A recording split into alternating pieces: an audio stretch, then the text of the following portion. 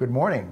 My name is Rick Alimonti, and I'm sitting here in my office in Valhalla, New York, to tell you a little bit about Alimonti Mediation Services and how we might be able to help you resolve a dispute. Let's get started. It is so important that a mediator prepare properly for the mediation.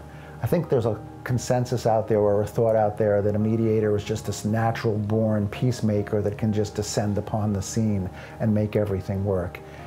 And I guess a certain part of being successful as a mediator requires some innate qualities, but preparation is irreplaceable. And we as mediators need to start preparing early so that we can effectively mediate these disputes.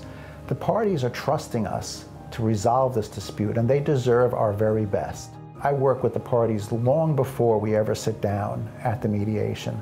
I get their submissions, I review the pleadings, and then I start talking to the lawyers on the phone and find out other things that I need to know to make that mediation successful. Sometimes we even settle the case on the phone and we cancel the mediation itself because we're able to make so much progress.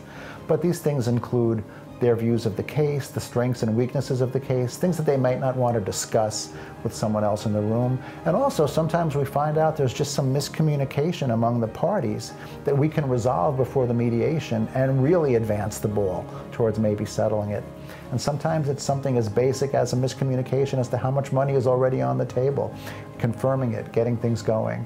And that level of preparation, number one, it sends a great signal. And when we finally do sit down at the mediation, there's a rapport and a trust already established.